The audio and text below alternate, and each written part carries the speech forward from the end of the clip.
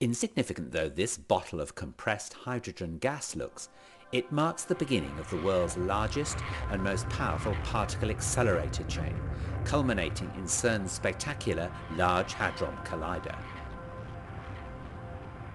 Hydrogen atoms from this gas cylinder are fed at a precisely controlled rate into the source chamber of a linear accelerator, CERN's LINAC-2, where their electrons are stripped off to leave hydrogen nuclei. These are protons and have a positive charge, enabling them to be accelerated by an electric field. Their journey to eventually take part in ultra-high energy collisions similar to those following the Big Bang can now begin. This initial acceleration has caused LINAC-2 to be likened to the lumbering first stage of a huge rocket. By the time this packet of protons leaves LINAC-2, it'll be travelling at 1/3 the speed of light. It's about to enter the booster, stage 2 of the rocket if you will. In order to maximise the intensity of the beam, the packet is divided up into 4, one for each of the booster's rings. Straight acceleration is now impractical, and the booster is circular, 157 metres in circumference. In order to accelerate the packets, they are repeatedly circulated, and the electric field is now pulsed, in the same way that you push a child on a swing each time they reach a certain point. Magnets exert a force on the passing protons at right angles to their direction of motion, and so powerful electromagnets are used to bend the beam of protons round the circle. The booster accelerates the protons up to 91.6% of the speed of light and squeezes them closer together. Recombining the packet from the 4 rings, it's then flung on into the proton synchrotron, by analogy stage 3 of our rocket. Let's just follow 2 such proton packets. The proton synchrotron is 628 metres in circumference, and they circulate for 1.2 seconds, reaching over 99.9% of the velocity of light.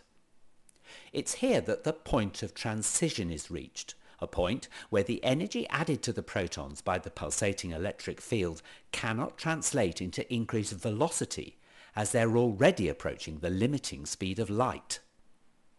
Instead, the added energy manifests itself as increasing mass of the protons. In short, the protons can't go faster, so they get heavier. The microscopic kinetic energy of each proton is measured in units called electron volts, and now the energy of each proton has risen to 25 giga-electron volts, or GeV. The protons are now 25 times heavier than they are at rest. The packets of protons are now channeled into stage 4, the superproton synchrotron, a huge ring 7 kilometers in circumference, designed specifically to accept protons at this energy and increase it to 450 GeV. Soon, the packets of protons will be energized sufficiently to be launched into the orbit of the gigantic Large Hadron Collider, or LHC, which lies between the Jura Mountains and the Alps, and straddles both France and Switzerland. Lying deep underground, it has a circumference of 27 kilometers. There are 2 vacuum pipes within the LHC containing proton beams travelling in opposite directions. Using ultra-sophisticated kickers to synchronize incoming packets with those already circulating, one vacuum pipe has injected into it protons which will circulate clockwise, and the other protons which will circulate anti-clockwise. The counter-rotating beams cross over in the 4 detector caverns, where they can be made to collide. The energy of the collision is double that of the individual opposing protons, and it's the debris from these collisions that is tracked in the detectors. For half an hour, the SPS injects protons. Finally, there are 2,808 packets. During this time, the LHC adds extra energy to each proton, whose velocity is now so near the speed of light that it goes round the 27-kilometer ring over 11,000 times each second, getting a boost of energy at each revolution from the pulsed electric field. Finally, each proton has an energy of 7 tera electron volts, and they're 7,000 times heavier than at rest. The magnetic force needed to keep the beams bending to the ring is so enormous that nearly 12,000 amps must flow through its electromagnets. This is achieved by making the LHC colder than outer space, so that its magnets become superconducting. Now the protons are ready to collide in the detectors.